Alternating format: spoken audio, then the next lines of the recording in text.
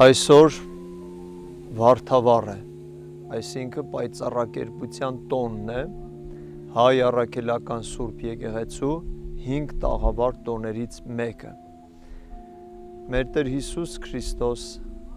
վերցնելով իր հետ իր 12 առաքյալներից 3-ին, Պետրոսին, Հակոբոսին, Հովանեսին, բարձրացավ Թաբոր լեռան վրա և առաքյալների աչքի առաջ պայծառակերպվեց։ Իր դեմքը սկսեց արեգակից ավելի ուժեղ շողարցակել և իր զգեստները փայլուն մաքուր սպիտակ դարձան և այսպիսի աստվածային հրաշքին ականատես առաքյալները մի տեսակ թմրի մեջ ընկան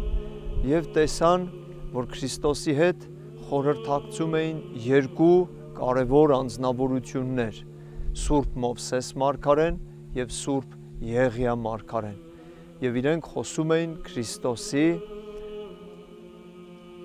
խաչելության դեպքերի մասին, այսինքն թե ինչով պիտի եզրափակվեր Քրիստոսի երկրավոր առաքելությունը։ Ահա այսօր մենք տոնակատարում ենք այս տոնը, Քրիստոսի պայծառակերպությունը։ Նաև սրան զուգորդված գեղեցիկ այդպես ժողովրդական ավանդություններ ունենք, գեղեցիկ խաղիկներ ունենք և մասնավորաբար վարդավառին ջուր ենք ցանում իրար վրա, որովհետև ջուրը խորհրդանշում է Աստծո խոսքը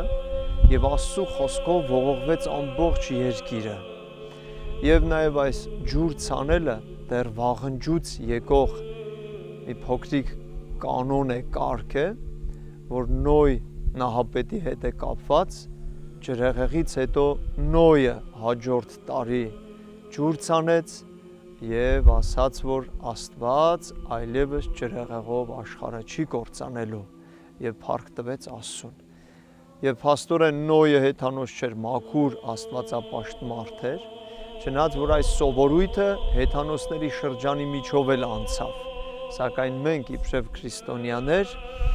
ջուրը ցանում ենք այս խորհրդով և այս իմաստով, որ Աստծո խոսքով ոռոգվեց ամբողջ երկիրը։ Ուստի պետք է պատշաճ ձևով սա կատարել, կեղտոտ ջուր չի կարելի ցանել, արգելված է, որովհետև Աստծո խոսքը մաքուր ջուր է, մաքուր խոսք է։ Միայն մաքուր ջրով մի փոքրիկ ցողում ենք։ Եվ նաև կուզենամ հատկապես շեշտադրել, որ վարդավառը Սուրբ պայծառակերպությունը մենք տոնակատարում ենք նախ և առաջ մասնակցելով Սուրբ Պատարագին,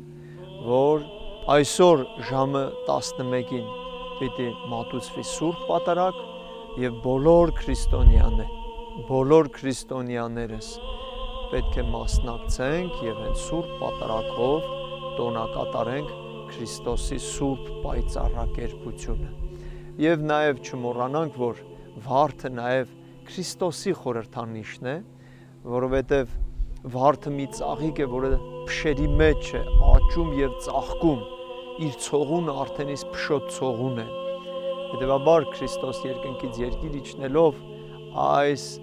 մեղավոր կենցաղի բոլոր փշերը մի տեսակ իր վրա վերցրեց, այսինքն մարդկության մեղքը իր վրա վերցրեց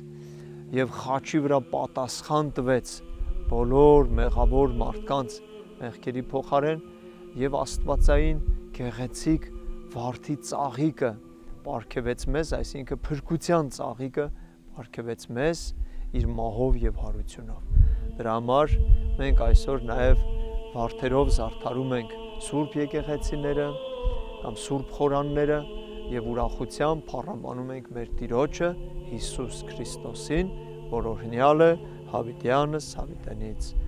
Ամեն։